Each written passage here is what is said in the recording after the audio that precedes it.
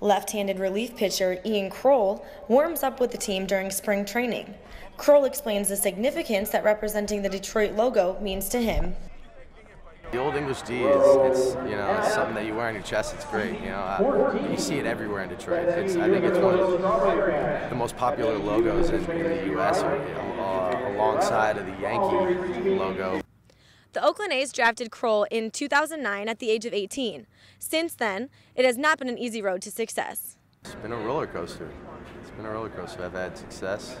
I haven't had success.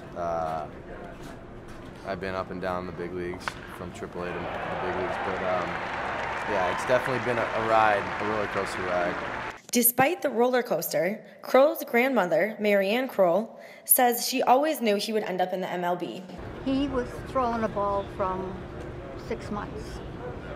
That was his dream, to be a baseball player. I get jitters almost every time a big league game starts, or I'm in the dugout, or I walk on the field or something. It's awesome to be in the same clubhouse as legends.